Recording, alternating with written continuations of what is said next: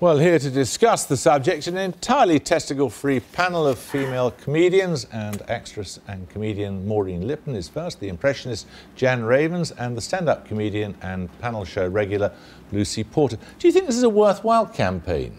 Well, I think it has to be. I mean, it's very nice of Danny to say, you know, that he's not going to make any panel shows without women. But, you know, there's no point having a token woman, because that's been the case for some time. Because when you get a token woman, you just feel like the token. And, you know, we've got to make it, normalise it more so that, you know, and also so there's more female hosts, there's more female team captains, or there's a show, as you've, you know, outlined here, where there's what you've done today is, you know, what most panel shows haven't been able to do for years. Yeah, well, obviously we economised on the wood. It's a wonderfully small, unthought-through desk. But never mind. Nice bit of MDF. Do you think it's a worthwhile campaign, Maureen? I'm not really for tokenism, Jeremy. I think that time will do what tokenism... It's not tokenism, though. Surely it's merely an adequate representation of the population. Well, there is a representation. You do get women. The problem goes back first. Is this a programme worth having? Because I think what's happened is that certain women who it does work for, there are certain good women comics like Jo Brand and Sandy Toxvig, people who have, over the years, really, by osmosis, taken on the delivery of men. So what you've got, even when you've got women on the panel, you've actually got someone who is still sort of talking like that. Toxvig, curiously talking like Alan Cotton, she was on Call My Bluff in all those years. Yeah, but I think also what we don't need to just be talking about female representation on the shows that exist. It's about thinking of some new shows so that the style of comedy isn't maybe so ejaculatory. It's a bit more kind of slow burn. Can't even say it, you see. Yes, I'm not very good What's it like appearing on one of those shows? I mean, the only downside is when you are the only woman on, as you tend to be, then you do sort of set out thinking, I'm representing my entire gender today, I'd better be good. And, you know, obviously you don't really want to go in with that pressure. But, I mean, I think that what Danny Cohen has done is nice. But I think it is just responding to what's happening anyway, that there is a sort of wider cultural trend towards people just saying, actually, we would like to see women represented differently or better, like no more page get three, a second chance, everyday sexism. Do we? I mean, if a woman goes on a programme, even, you know, they sometimes put people like Joan Bakewell on Have I Got News For You? She's very good. Christine Hamilton was very good. Janet Street Porter's always very good. But that's it. It's like a one-off. Well, it's like we must get loads of different women on rather than let's nurture. Like you say, have female team captains on stuff. And, you know, like at the moment, if I was in charge of Mock the Week, which maybe I should be, you know, you think, well, make Catherine Ryan a team captain, you know, a regular rather, and then just kind of bring in other women so you've always got two. That would be nice. Are you sure people really care about this? I mean, you guys may care about it. Well, the audience, if you look at the audience for something like QI or Buzzcocks, actually, a lot of it's women. Dominated by women. It's more, a higher proportion of women than men. But there's probably some sociological reason, Jeremy, why the women are laughing so that the men will afterwards go home and have relationships with them. You know. It's all down to sex, I think we're all just doing it for the sex. One of the points... The whole thing has got to be changed, you know, it's just got to be random. We should have had a man on this panel tonight. Well, I mean, saving your good self. There's not much room, I'm afraid.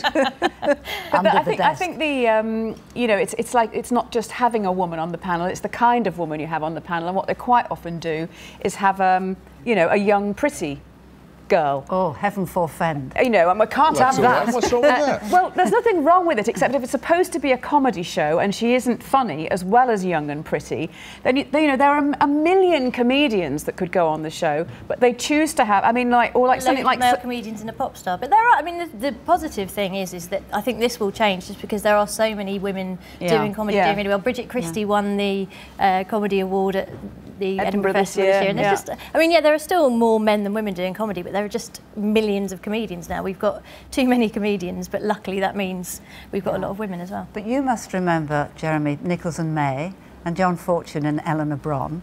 That was completely equal. And there's very little of that about. Why are you looking at me like that? I've gone completely blank on Nichols and May. Do you not remember Mike Nichols and Elaine May? No. They're a great American duo. Wow. They were just, it was so intelligent, their comedy. That's what we need, more collaborative comedy. Yeah. Well, also, there are a lot of men who don't get on the... I mean, you know, get a different kind of... There's a lot of saying no when men and women are working together. Is it a different kind of humour? Well, I think women behave differently when they're on a show with men. I think they're afraid to be a bit cynical and sneery like they are when they're together.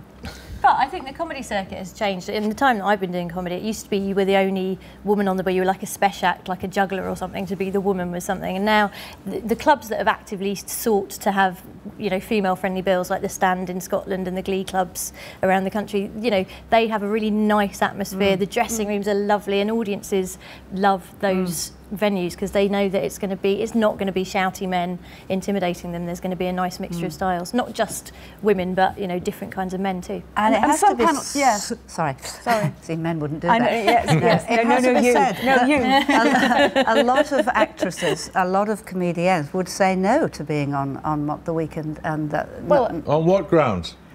just fear. It's just a bear pit. People, I was on it, and people said to me, "My God, how brave to go on there." The problem is for Females women won't. to actually be yourself is quite difficult, and actresses are used to having other people do the lines for them. Not every good comedian is witty. You can't, and you can't. It is quite difficult. I mean, it is seriously quite difficult to interrupt enough. Yeah. I mean, on Mock the Week, you know, I spent most of the recording going. And you do have to physically run on that one as well, which I tried to do it in heels once, which is hard. Well, don't wear heels. Yeah, you have to be in trainers. I learnt that very quickly. But I think, you know, we did get a different style of panel game. Well, radio works very well. All the Yeah. radio Yes, panel games, you know, radio like the does work News is well. hosted Yeah. by Sandy and always has loads of women on it. But there was a Dilemma on very Radio long 4. time when, for example, I'm sorry I haven't a clue, hadn't had a woman on it for That's ages. Very different. It's a men's I'm sorry club. I haven't a clue. It's you know, we don't touch that. That's a different world. You couldn't interfere with that. It'd be No. like, you know. But generally on radio, I think things have changed and TV is sort of catching up.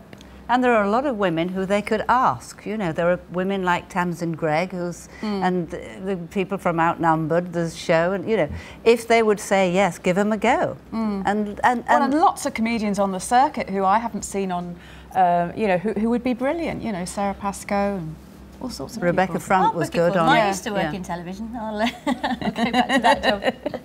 Thank you all very much.